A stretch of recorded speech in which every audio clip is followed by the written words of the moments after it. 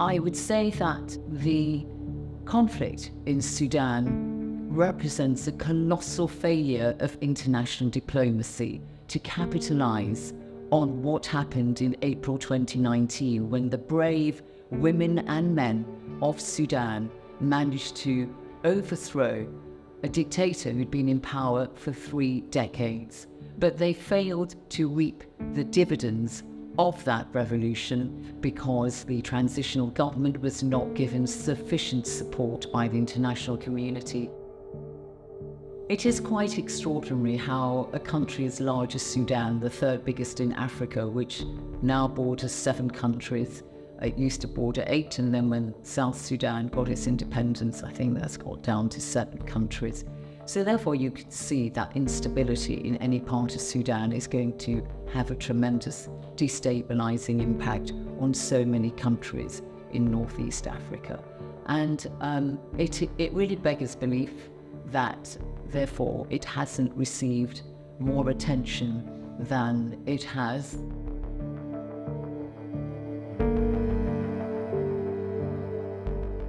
In the short term, there is an absolute dire humanitarian crisis, and people are in desperate need of food, of clean water, of medicines. There's been a lack of security, of course, since April, and a lack of economic activity. People have not been able to farm and so on. So I would say in the first instance, we need some kind of immediate ceasefire and allow humanitarian corridors right across the country, perhaps across borders, in the case of Darfur, to get supplies in through Chad, and so on and so forth, to ensure that people get their immediate needs attended to.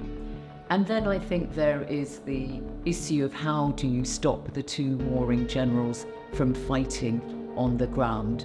And I think what there needs to be is a more concerted, united diplomatic effort internationally. At the moment, we're seeing very splintered efforts. We're seeing one track through Jeddah, which involves the United States and Saudi Arabia.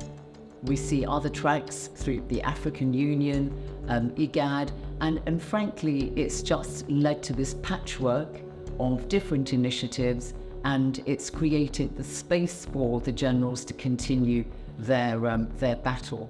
And this is obviously not conducive to peace at all. I think in the long term, some kind of future has to be carved out for Sudan, which recognizes the fact that it's made up of so many multiple ethnicities.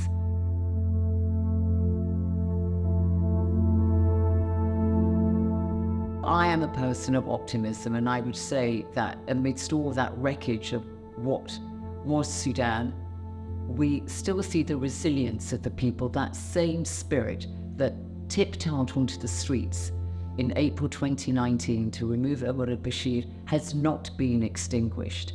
And of course, I mean, large parts of the world, particularly in Africa, are predominantly young. You know, in Africa, the average age is 18 or 19, and I mention Africa because it does, sadly at the moment, have a large number of the world's conflicts. And I think their resilience and they never lose their desire for a better world, a better future for themselves.